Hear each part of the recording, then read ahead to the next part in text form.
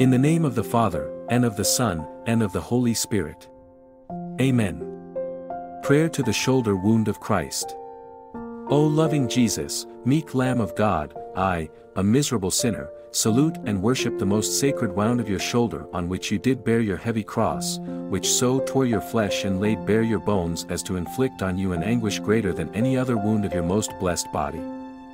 I adore you, O Jesus most sorrowful, I praise and glorify you and give you thanks for this most sacred and painful wound, beseeching you by that exceeding pain and by the crushing burden of your heavy cross, to be merciful to me, a sinner, to forgive me all my mortal and venial sins and to lead me on towards heaven along the way of your cross. Amen.